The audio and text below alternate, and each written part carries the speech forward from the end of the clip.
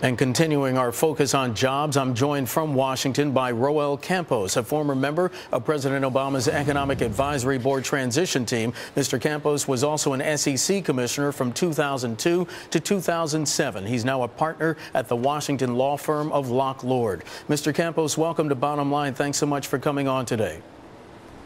Thank you, Mark. Thanks for having me. Sir, as my colleague Zara Burton just mentioned, the economy last month adding 103,000 jobs.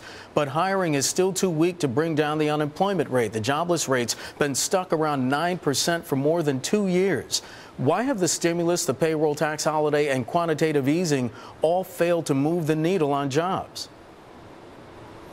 Well, first of all, Mark, you have to realize that, and I know you do, that when a credit bubble bursts like what we had occur before this President Obama took over, you have a very special type of decline in the economy. It takes many more years, economists have learned, to bring back the economy to where it was. And so we have a very special kind of cat problem. And it takes a lot to bring this economy back. Now, what we can't do is sit back and expect it to correct itself. This is when government has a role, in my view. Now, Mr. Campos, as you know, it's been 2 years since the official end of the recession. And during that time, some of the information we have, corporate profits in the stock market, they have bounced back. But over 14 million Americans are out of work, and over 2 million people, they've given up looking for work entirely. The economy's taken a beating, so is the American psyche. As Speaker Boehner said in that package that my colleague Peter Cook just reported on, they're rightfully pessimistic and asking, where are the jobs? Talk to us about the short and long-term prospects for a strong and sustained economic recovery. Well, we're in a ditch, as the president has said before.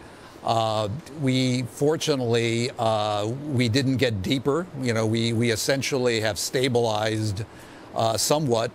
I view the figures today as a positive. The ship is not sinking. I view it as a place from where we can take off. But we need the president's job bill to go forward. The answer is not do nothing or sit back exactly because of the figures you just showed. Business right now is spooked. They're still worried. They still remember 08 and 09. Yep. And they have found that they can save money and increase profits by not hiring. But Mr. Campos, you say that businesses are scared, but according to the U.S. Chamber of Commerce and other organizations, businesses are also frustrated. They feel like they're being handcuffed by what they see as burdensome regulation. Is the regulatory environment conducive to hiring in this country right now? Well, I think no one wants burdensome regulation. If there are regulations that are in the way of business, I think the administration, I think Congress, everyone's open to taking those burdens away.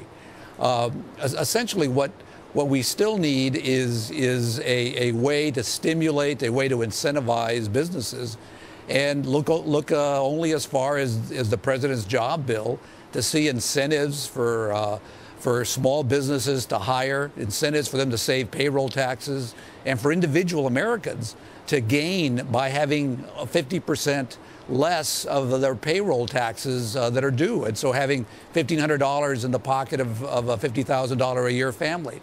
That's the sort of thing we need.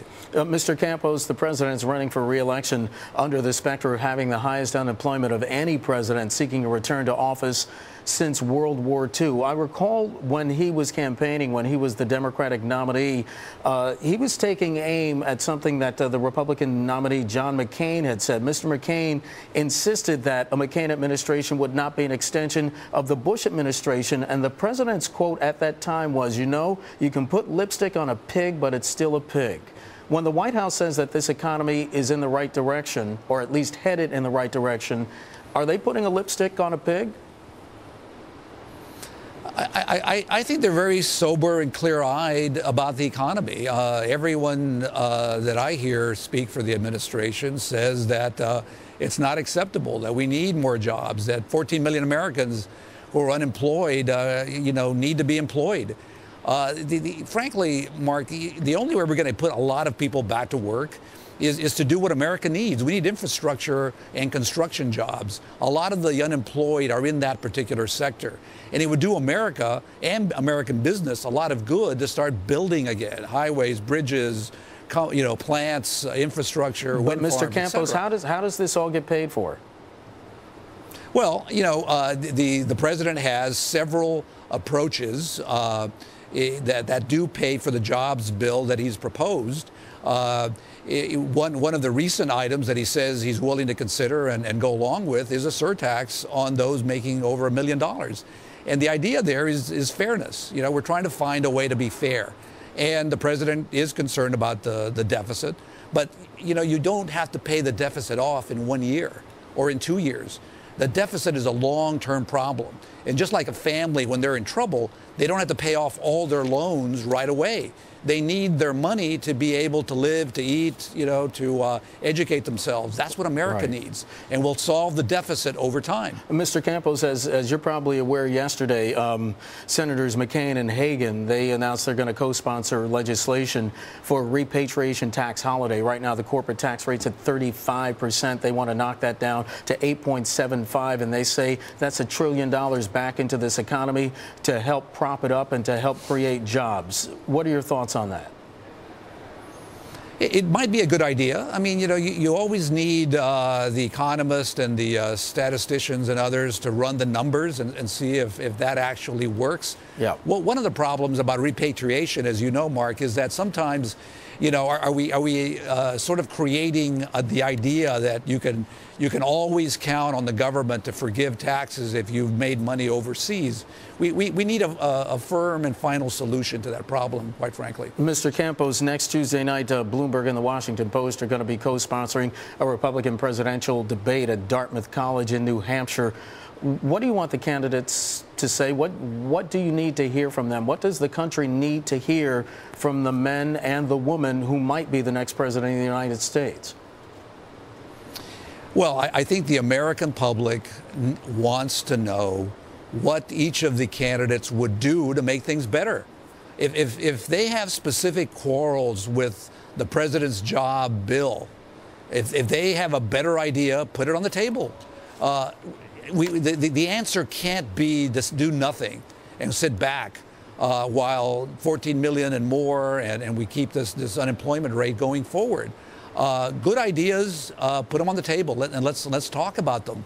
But the problem is that we have in our country right now is that the middle class, the working class, feels ignored and that they are not participating in the American economy and the American dream. Yeah. What are they going to do for them?